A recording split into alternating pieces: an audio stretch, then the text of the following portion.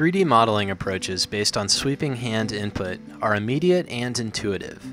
The problem with these approaches is that they are too uncontrollable for work that goes beyond sketching. Drawing on air is an interaction technique for more controllable 3D line drawing. It contains two integrated modes, one-handed drag drawing and two-handed tape drawing. In each mode, the artist explicitly controls the drawing direction. In drag drawing, the direction is set by towing around a virtual brush. In tape drawing, by moving the non-dominant hand.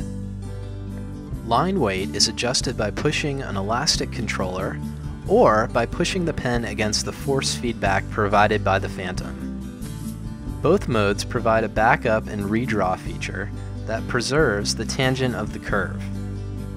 Both techniques have advantages for drawing certain types of lines.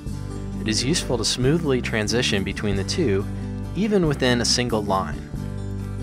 Drawing on air is for controlled 3D line drawing.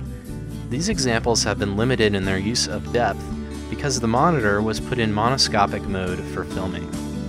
To obtain more sophisticated results, artists require head-tracked, stereoscopic virtual reality.